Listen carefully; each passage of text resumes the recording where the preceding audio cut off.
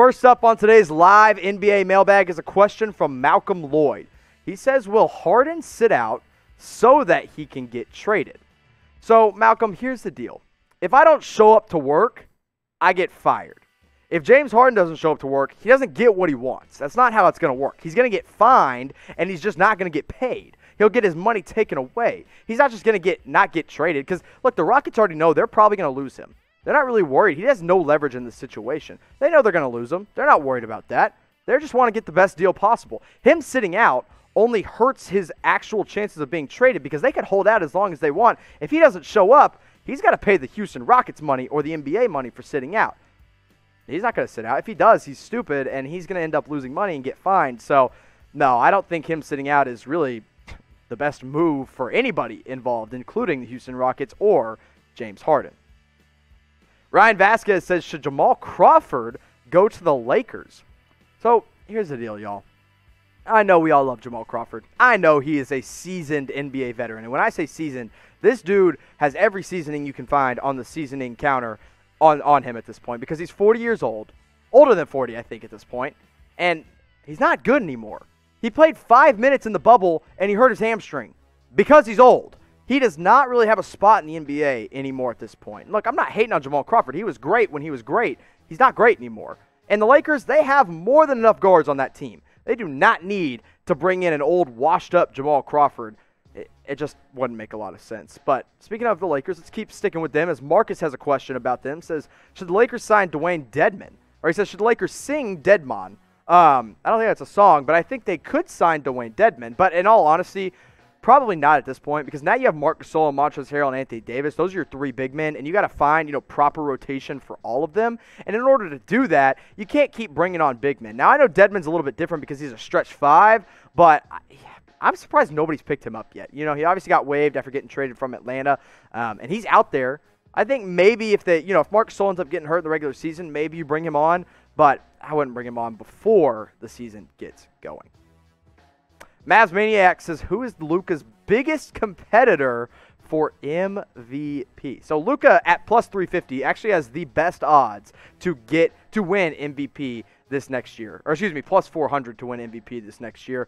Right behind him is Giannis Antetokounmpo. Steph Curry's up there, LeBron James is up there, and Anthony Davis is up there. Now, these odds shift and change just about every single day, and I think really all of them are up there for, MVP this next year. If I'm being honest, I picked Steph Curry at the beginning of the year, and if the lack of, if Klay Thompson being out continues to, or it does really hurt him, then he's not going to win it. But it also could help his chances just because he's going to have to do it all. I mean, Steph Curry's going to have to really shoulder the load in Golden State. So I think it's between Luka, Steph, and I'm going to put Anthony Davis up there as well. Also Giannis. So those are probably my four guys. I'm not going to have LeBron top 4 this year, but I think he's close. Maybe Nikola Jokic, but let me know who you guys have as your MVP next season. Maybe it is Luka, maybe it's Steph, maybe it is LeBron. That's fine. You can always go with LeBron. He could win it every single year for all I care. I mean, he's just that good, but I don't think he will. So let me know in the comment section who's going to win MVP next season.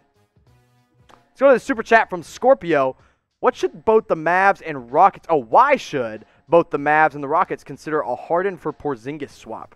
Should Dallas consider KP's injuries in a potential deal? I think both teams say no in this one because Harden on that team with Luka, how in the world is that going to work? It's not. That's how, in all honesty. It's just not going to happen. For the Houston Rockets, you probably say no because, Harden is a better player than Kristaps Porzingis. There's no doubt about that. And I just don't think you want to trade your superstar for a guy that is injury-prone. I love Kristaps Porzingis. In fact, I think when healthy, he will be an all-star again. But it's a big if. It's a big win, if he is healthy again. So I think both teams end up saying no in this one because I just don't like the Luka Harden fit. And also, I don't think the Rockets really care for Kristaps Porzingis for James Harden. So I don't think either team should consider that trade. Dylan says, who should start at point guard for the Heat? Nunn, Dragic, Hero are all good options. I like Tyler Hero starting. He's not really a point guard, but because of Jimmy Butler being able to handle the ball on that team, they don't need a true point guard. Bam Adebayo kind of runs the offense in the half court a lot. If you roll out a lineup of Tyler Hero, Jimmy Butler, Duncan Robinson, Bam Adebayo, and maybe Myers Leonard, maybe they go 2 big men down there. Or, maybe even Precious Achiuwa impresses early on and he could start next to Bam, but I think that's a little premature on Precious Achiuwa. I like all of them. I would start Goran Dragic, though. I think you keep that veteran in there and you make Tyler Hero kind of that guy off the bench, that spark off the bench, maybe alongside Duncan Robinson. I wouldn't start Hero right away, but I do want to point this out. You guys have pointed this out a lot. In my NBA draft coverage last year, I hated on Tyler Hero, and I was wrong. I've admitted it 100 times, so leave me alone about it. I know he's good at basketball now, okay? I'm sorry. I was wrong, all right? I'm sorry. He's good, okay? That's all I need to say. I had to get that one out of the way. Let's go to Webb's World 1. He says, Lonzo taking the leap in his 4th year like D'Lo and Brandon Ingram. I hope so, man. I hope Lonzo Ball figures it out. He really did look pretty good at the beginning of last year, and then he slowly but surely started to kind of fall back into bad habits that he was in with the Los Angeles Lakers. I think he has a real chance to prove himself, and he has a real chance to become a good player as well. Defensively, he's got it. I mean, he is a great defender. I think he's an elite guard defender. His shot looked strong again. Same thing. Looked strong early. Started to taper off a little bit. And that, that was pretty disappointing to see. But he's just got to stay aggressive. I think his mindset, it's all about his mentality. All about Lonzo Ball's mentality. When he's all there mentally, he's good. When he's even just a little bit, uninterested, it's bad for Lonzo. So, yeah, I hope he figures it out in year 4. Rashawn Hanan says, do the Celtics trade Daniel Tice, the Gordon Hayward exception, and a first for Andre Drummond? I've always kind of been out on Andre Drummond for the Boston team. Plus, do you really want to go Drummond and Tristan Thompson again? You kind of already did that in Cleveland, and it didn't really work out that well. Do you want to do it in Boston? I don't know if I'd trade a first-round pick for Andre Drummond. If you just want to go Daniel Tice straight up, yeah, sure. I mean, why not? He's definitely an upgrade over Daniel Tice. I wouldn't go Tice in a first. I might go Tice and maybe that conditional second and some other second-round picks. Maybe, one of your rookies that you got that you're not going to play a lot. Maybe the draft rights to Yam Madar. Maybe. But I wouldn't trade a first-round pick for Andre Drummond. He doesn't help you win in today's NBA. It's just how it goes. He hasn't helped the Cleveland Cavaliers win, so I don't know if he's going to help Boston win much more than they already are. Now, if you guys haven't subscribed to Chat Sports yet, I don't know what you're doing because we got the best NBA coverage. We also have the best NFL coverage if you're an NFL fan. So all you got to do is scroll on down and hit the big red button. We make it so easy for you guys to subscribe. We're trying to get to 225,000 subscribers as soon as possible. So help me get there as soon as you can by hitting that big red button or going to youtube.com/chatsportstv. Best place to go, best place to get all your NBA coverage during the regular season. Let's go to Judah. It says, in what situation does Okongwu start?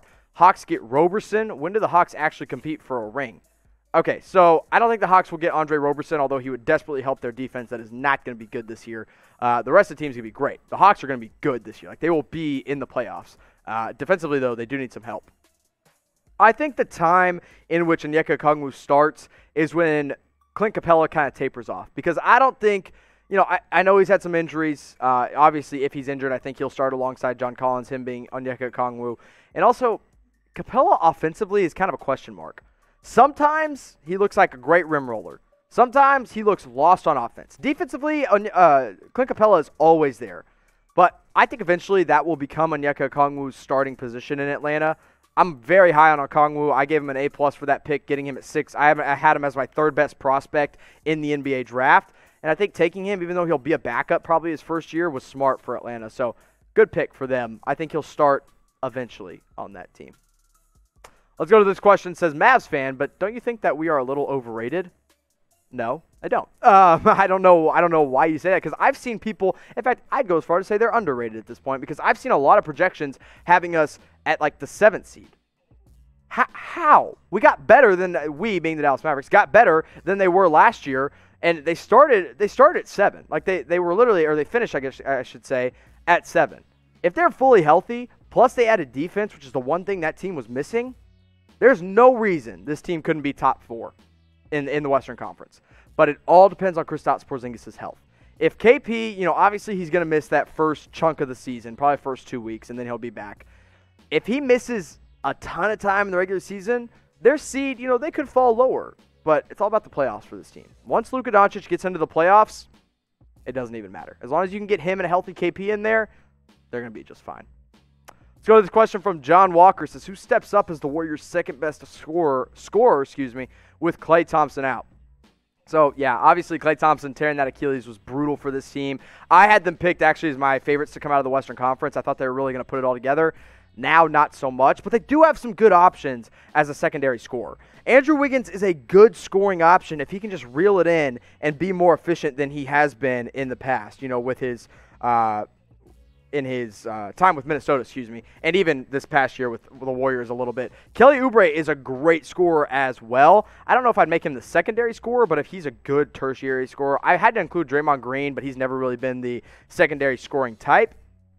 And then, of course, you have James Wiseman. I think it's a little unfair to put that many expectations on James Wiseman to immediately become the second best scorer on this team, but I think he has that capability. So I'm going to say Wiggins will probably be the second leading scorer on this team, and if he's putting up an efficient 18 to 20 a game, I think they're still in a pretty good place.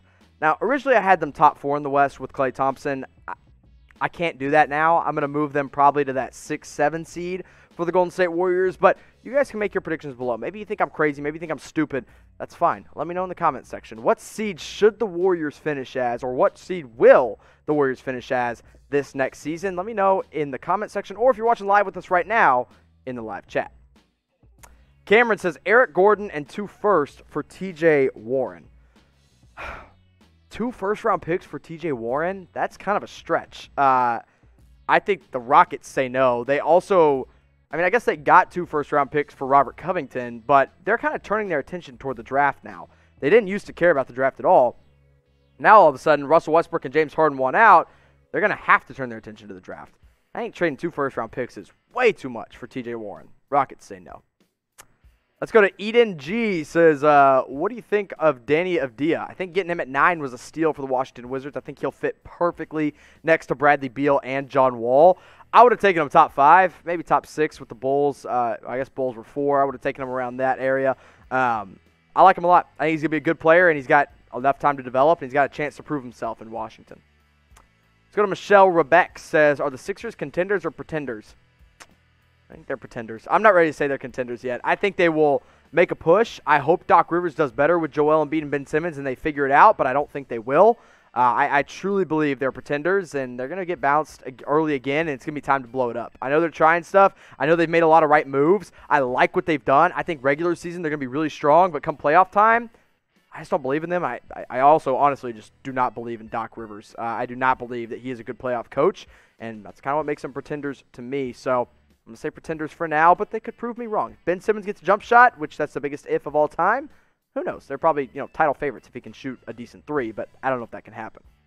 Now, one deal I want to tell you guys about real quick is chatsports.com/NBA mask. You can get these face masks for 25% off today at this link you see right below me. Look, season is, 20 days away at this point, which is absolutely insane. And if we're allowed to go to games, you're going to have to wear a face mask. And you're going to want to rep your favorite team while you do it. So go to chatsports.com/NBA mask. You can get 1 for yourself. You can get 2 for you and somebody else. Packs of 3 or packs of 4, all available at this link that you see right here. One more time, that's chatsports.com/NBA mask. Go ahead, open up a tab, and you can hear me talking in the background and type it in, chatsports.com/NBA mask. Go to CA, says Westbrook or Kyrie? Oh, gosh, that's an interesting question. Can I say neither? I'm just kidding. They're both very talented point guards. But in all honesty, I don't know if they can be – they're not going to be your best player on a championship team. I mean, if you're going for second best player on a championship team, I'm obviously taking Kyrie Irving because he's proven that he can do it in the past. Russell Westbrook, kind of empty stats at this point. He's not putting up numbers that really matter. And unless he can take a role where he is the 3rd best player on a championship team, I don't think he's ever going to win a ring as the 2nd or 1st best player. So I'll go Kyrie Irving, but not by a whole lot, just by a little bit. Let's go to Super Chat from Timberwolf Taylor. It says, who should Detroit target in the draft next year? Well, they drafted Killian Hayes as their point guard of the future.